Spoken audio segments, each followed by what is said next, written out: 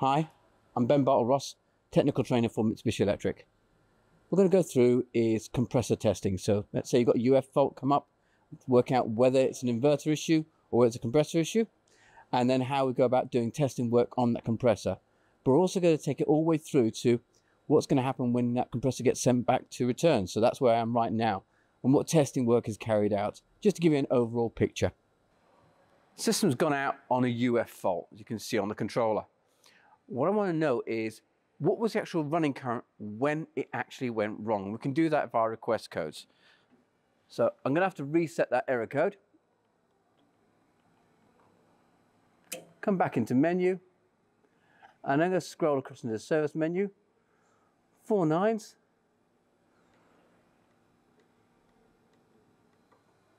Give it a tick. We're going to go down to check, because that's to do with any checking with what's going on with the unit. And down to the bottom, request codes, give that a tick. I've only got one outdoor unit, so 0 is correct there. And then the code for this is 108.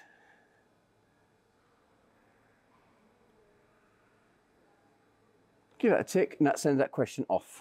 And then it'll appear on the screen after it's had that conversation. So we've got 11 amps. So it's giving me an idea of what the running current was when it actually went wrong. So that could give me a great insight. Has it gone out, when it went out an overcurrent fault, where that might lie? Yeah, because that's feeding that power past those CT rings into the actual compressor itself. So it's just giving me an added bit of information. If that current was through the roof there, that's what I'll be looking at. So this might be to do with something to do with the inverter, still might be to do with the compressor, but it's still extra information for me.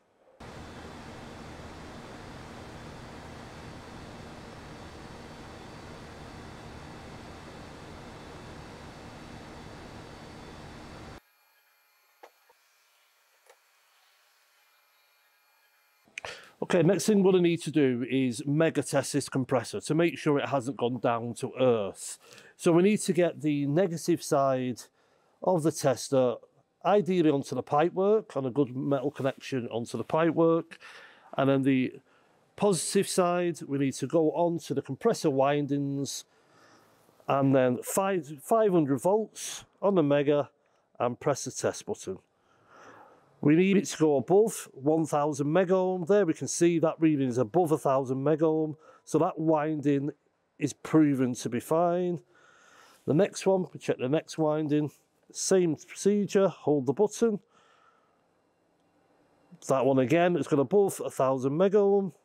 And the last winding is above 1000 megohm. So they are all safe and proven not down to earth. On the basis we've finished that testing on site and we've proven the compressor is still faulty, we then need to send it back to warranty. When the compressors come back under warranty, they come back into this holding area, and then we're going to do the testing work. The important bit for us is that we need to test that oil. So make sure, preferably, you've capped off the ends. Definitely don't leave the compressor on its side, because we need to test that oil. We need the oil in the compressor. One of the most common ways a compressor fails is when the oil that's contained inside the refrigerant and in the compressor turns acidic. Now, the oil turns acidic for the main reason it'll do that is if it's got moisture content in the system. So at installation stage, if the pipework has got moisture in there, and when the system is vacuumed, so it's gone through a vac process, all the moisture hasn't been removed. So as it brought it all the way down to 2 torr, below 2 torr, to get all of that moisture out of the system. And what happens if there's any moisture content left in that system, it reacts with the oil in the refrigerant and it turns it acidic. And what normally happens, it eats away at the compressor windings and it sends the compressor down to earth. So when we want to test if the oil that's came out of the compressor is acidic or not, is we'd use one of these testing kits. So I'm going to pop the top off this sampling bottle here, and that is ready for a sample of oil to be added. We've got some oil here. We're going to say this is the oil we've taken out of the compressor that we want to test. So I'm going to take the lid off there. I've just got a little bit of pipe here, it's nice clean pipe. I'm going to put it in, take a sample of that oil and drop it in to the solution. Now, I'm going to put plenty in. I'm going to get another little sample I'm going to drop it in, and there we go. That should be enough for us to get a reading. And what I'm going to do, put the lid back on, give it a good old shake, and then give it a little time for it to show if the sample is okay or not. Okay, we've left that for around 5 minutes now for it to give the sample, and as we can see, it has stayed that pinky purpley colour, which is saying this oil is nice and safe. There is no signs of it being acidic, which is a good thing. Here is a sample of oil that we've taken from a compressor that's been returned to us, and it is dark in colour. Now, the reason we get oil turning dark like this is when it's got carbon content. Now, that normally happens when the pipework is being installed on a system and it's being brazed, and we've not used OFN or oxygen-free nitrogen purging through the system at the same time to stop that oxidization. And that's when you get the carbon build-up.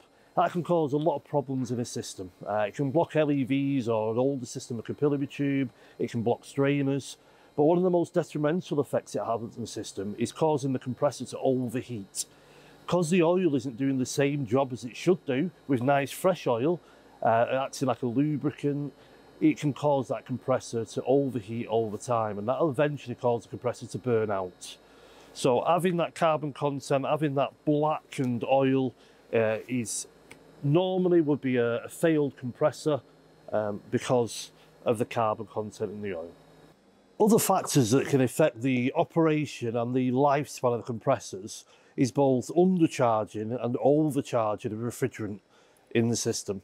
So taking this unit, for example, one of our twin fan split systems.